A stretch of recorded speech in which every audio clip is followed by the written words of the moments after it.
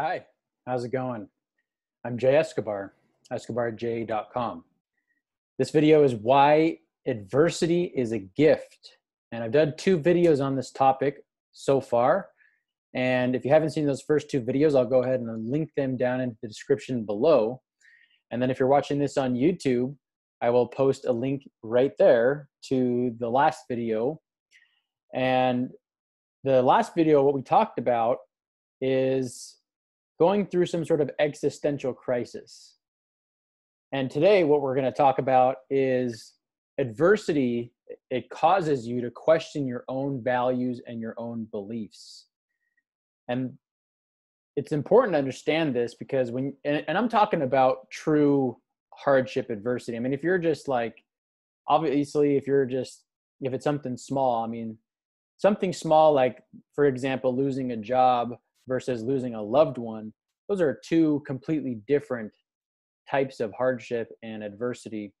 Or another one being losing somebody very, very close to you, or something to that effect, or something that happens directly to you. Even a loss of job can cause what I'm about to talk to you about.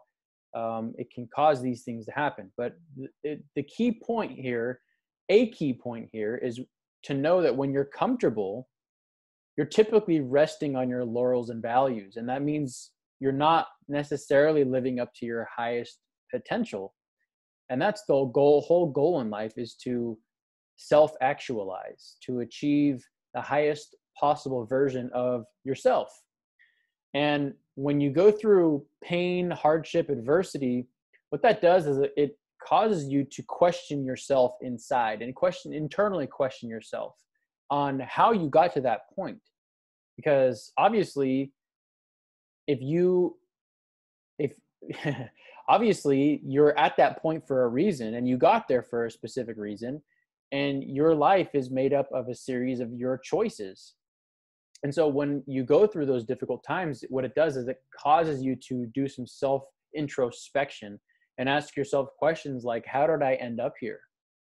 Or what choices did I make to cause myself to get to this point? And that really forces you to question your own values and your own beliefs inside.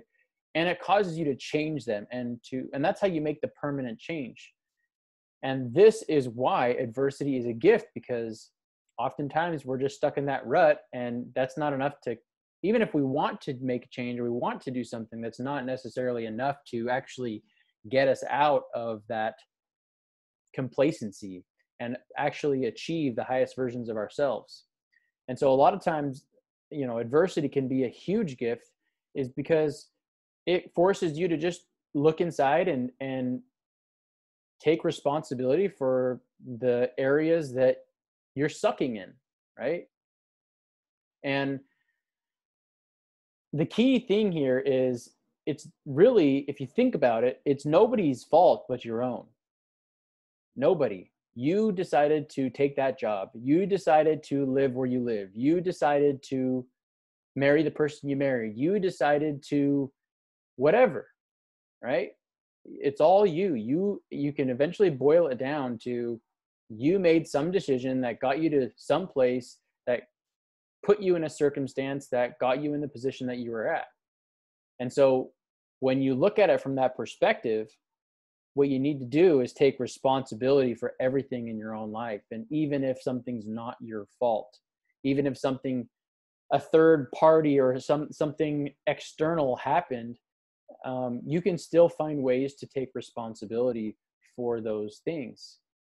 So, and these are really key points to understand and to shift your mindset. It's almost like a paradigm shift when you think about it, and when you're actually going through it and you learn this stuff that I'm teaching you. It really, when you look back, like when I look back on my own life, the adversity that I've gone through, I noticed that it actually is a gift in a way. I actually learned more. I learned a lot. I grew a lot.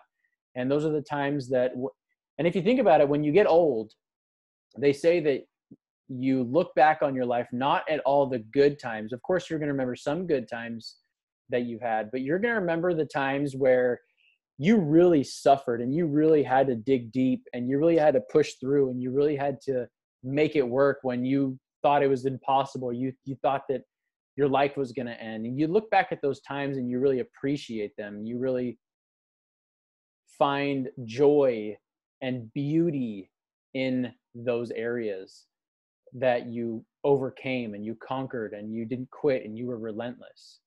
And that's the whole point to the topic, is that's why adversity is a gift. Even though in the moment it's difficult, it sucks, you don't want to do it, you know, you question, like, why does God, like, why does this happen to me? Why are you letting this happen to me?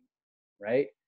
But we are very, very adaptable beings. And the person who adapts the best is the person who will survive. It's kind of the strongest survive, right? But in our world today, it's about adapting. Not necessarily physically strong, although that is good. It's about adapting to your environment and your surroundings and the things that happen to you, and then pushing forward no matter what those things happen. And that's why I always say in my videos at the very end, I always say, always learning, always growing, and always pushing forward, because that embodies what I'm talking to you about. So if you enjoyed this video, give me a thumbs up, subscribe to the channel. You can also visit my website if you're going through something tough right now, or if you want to share a success story of ways that you overcame adversity. Share it on my website. You can go to my website at escobarj.com. You can also comment down below. If you'd like to make a donation, you can donate any amount of money that you feel is worth the value, of the information in this video, or any of my other videos for that matter. And you can also shoot me an email detailing your situation, or book a coaching session. Other than that, do me a favor and share this with your friends and family on any social media platform. My purpose is to get this message out, and give to as many people as I possibly can. And by you sharing, that will help me accomplish that purpose. So hope you're always learning, always growing, and always pushing forward. And I'll see you in the next video. Take care.